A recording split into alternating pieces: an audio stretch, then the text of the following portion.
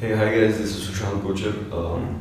Today I'm going to talk about how I have prevented getting fat lumps on my body. So, if you know what fat lump is a lump of fat under your skin, right under your skin, kind of. So if you can see, this is a fat lump on my body. So I have one more over here. I have one more over here. So I have about 20, 30 or maybe 30 plus such fat lumps on my body, on my back, on my leg, on my arms. So I went to doctors a few years back asking for the reason for getting these fat lumps and the cure.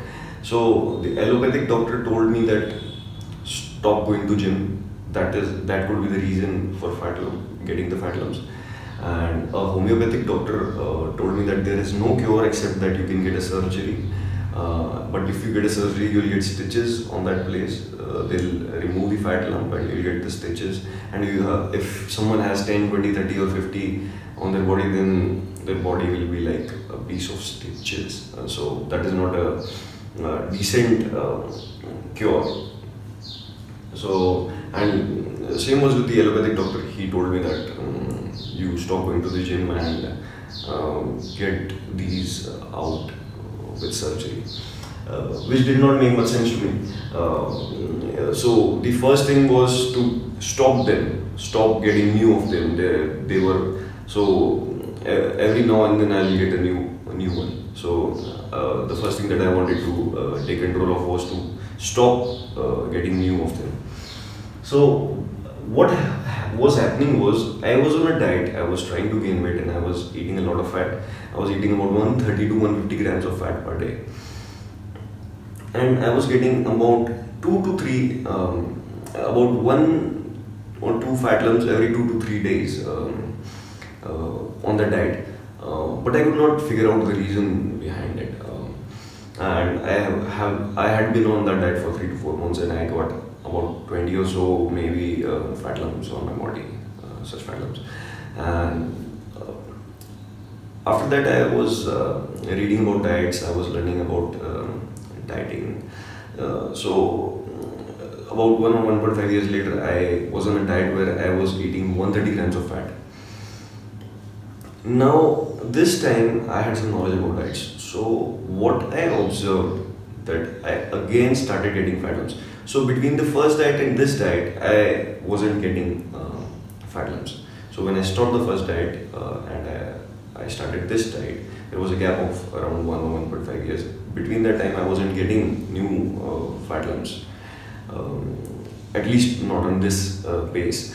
So on this new diet of 130 grams of fat, what I observed that I again started getting them, and every 2 to 3 days I'll get 1 or 2 more of them.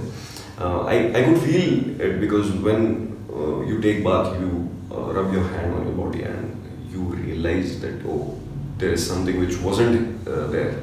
So you could feel that there is a new fat lump. So I could feel it. Now what I thought was I should reduce the fat in the diet. So I came down to around 90 and 95 grams of fat and I stopped getting new fat lumps. So I could understand that my body could not handle 130 grams of fat per day, but it perhaps can handle 90-95 grams of fat per day. So what I concluded with was that around 100 to 110 grams of fat is my limit for fat per day. So if I eat more than 100, 105 or 110 grams of fat per day, I'll start getting new fat lumps. So if I eat 115 grams of fat per day, I'll most probably get a new fat lump in 1 or 2 days or maybe 3 days. So this happens because perhaps because as per my understanding, because your body is not able to metabolize and store fat in the right way. So your body is not good at metabolizing and storing fat.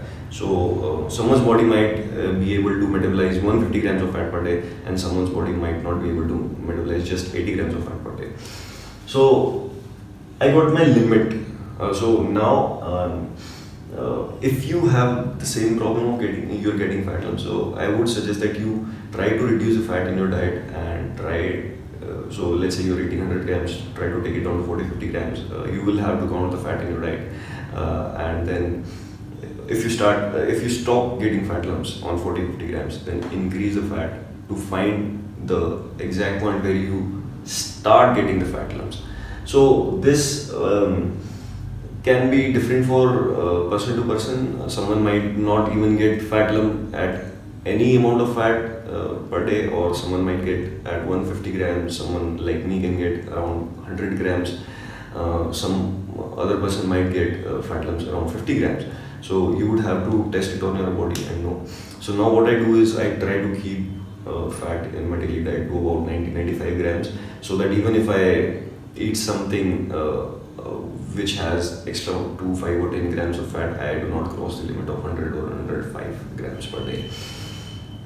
So if you have the same problem, you can try varying the fat levels in your diet, and you should perhaps get a result, because as I'm a common man and it happened in my body, everyone out there is a common person. It should happen to a lot of people. It should help a lot of people.